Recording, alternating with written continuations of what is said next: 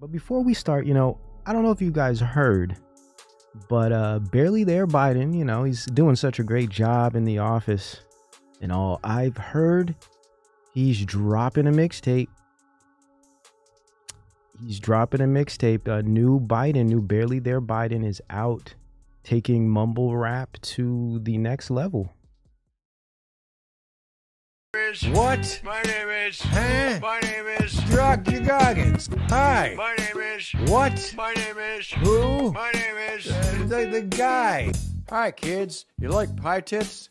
They're not pie tits. You want to see me close both my eyelids? I get real close. I'm quicker than most. Let me be clear. I ain't afraid of no ghosts. I take my Talkie Joe drugs and give super long hugs.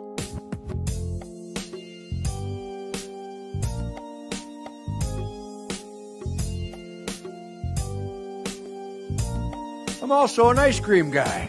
Hi. My name is. What? My name is. Huh? My name is. Rogue rival.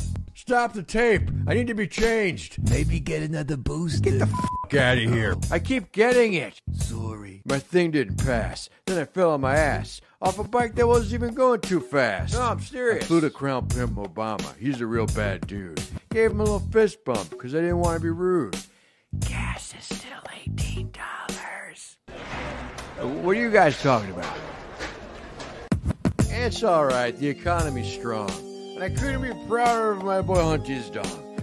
I'm the next guy. So stop your searching. And if you don't vote for me, you ain't a black guy person. Hi. My name is. What? Who are you, Who? man? Jabrock Jabryden. Thank you, and God bless America. Smile at camera.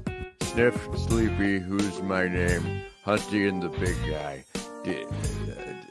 DC Records.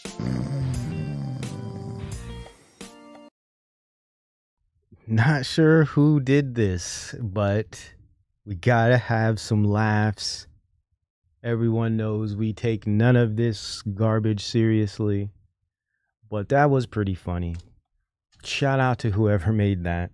Welcome, come on in. Join the show, sit down, relax. We got quite a bit to talk about here. Again, crazy times. And since we're on this whole politics thing, check this out. Just to build off of that, right? This one's pretty funny too. What we're seeing is that we are in a transition. We had this strong economic growth. What we're seeing is that we are in a transition. We had this strong economic growth because of the work that this president has done in the past 18 months. And now what we're seeing is a transition into stable and steady growth. A transition, she says. Pretty accurate for what's going on right now. What we're seeing with this situation here, especially with this lady here, it's just total gaslighting to the highest degree. It's so disturbing to see this over and over again, and how messy it's getting. I mean, it's so messy. It's lazy.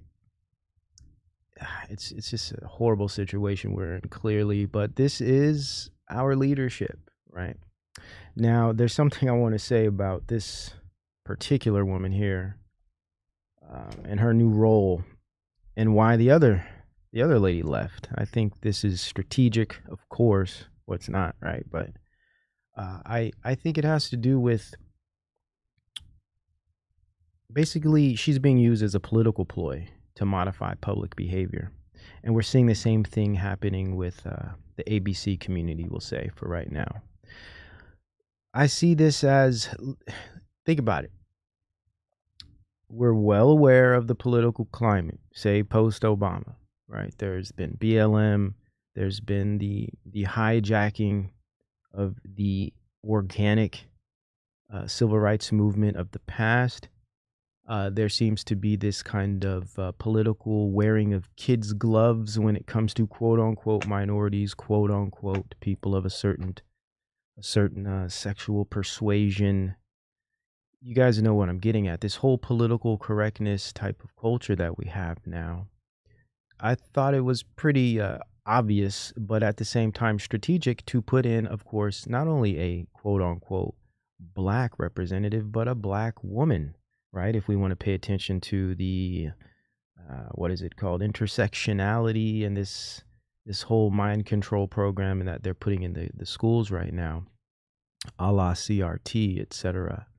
I think if you go to the bottom of their chart, well, I think at the bottom is transgender women, but they definitely put the quote unquote black woman at the bottom as well. So it would be strategic to put one in a position of somewhat of authority or representation, such that the general population, especially those that are taken by all of this, will be gentle, right? If you've noticed, they haven't really gone in on this woman as much as they had, say, in the past with the good old Ginger, as it were, that we had in recently, right? They were really going in on her, and I would even argue there's some stereotypes built in there when we think of Ginger treatment over the years, etc. I'm sure you guys know what I'm getting at. Very interesting dynamic, but no, let's put a black woman in there. People will be gentle. They won't have enough nerve to come at her crooked or twisted, right? They'll be nice and straight with her, gentle, respectful, right? And this is just to protect the mainline narrative. It's a strategy. Maybe, maybe not. But I think it's pretty obvious. So